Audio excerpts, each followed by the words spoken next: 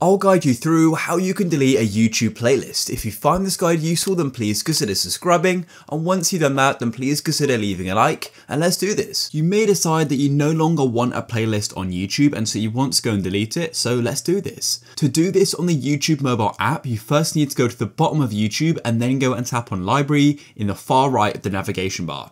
So to get your library on a computer as well, all you need to do is go over to the left hand side on YouTube and then go and click on library. You may need to go and expand the sidebar. And now what we need to do is go and find the playlist we want to go and delete. So what you can do is scroll along here, or what you can also do is tap on view all to go and view all your playlists.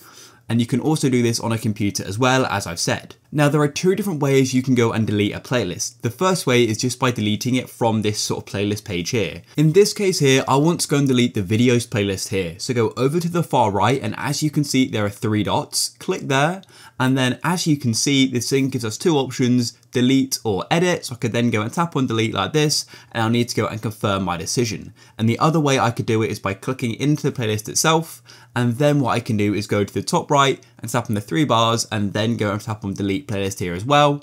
And that applies to computer as well. So when you go and see a playlist you want to go and delete, just go to the bottom right and you can then go and tap on delete from the library page. So I'll go and tap on delete just like this, and then as you can see, it then says playlist deleted, and that's it, it's now gone. So if you guys found this useful, then please consider leaving a like. Peace.